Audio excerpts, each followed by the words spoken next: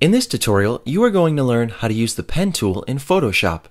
The pen tool is a versatile feature of Photoshop and has multiple functions. It can be used from very basic shape creation to more advanced masking techniques. First, open Photoshop and create a new document to start using the pen tool in.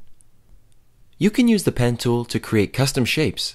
First, get comfortable with clicking around and creating custom shapes. You can also create straight lines by holding the Shift key while clicking.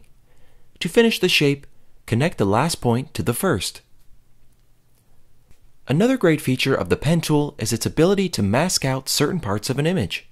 For example, you may want to mask out the sky of a landscape shot and replace it with something different. First, duplicate the background layer to create the mask on. This way we can isolate both parts of the image. To start the mask, begin creating points around the object you're looking to mask. Once you finish the custom pen shape, click Mask.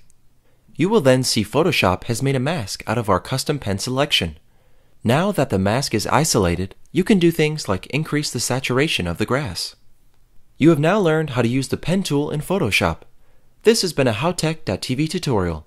Thanks for watching.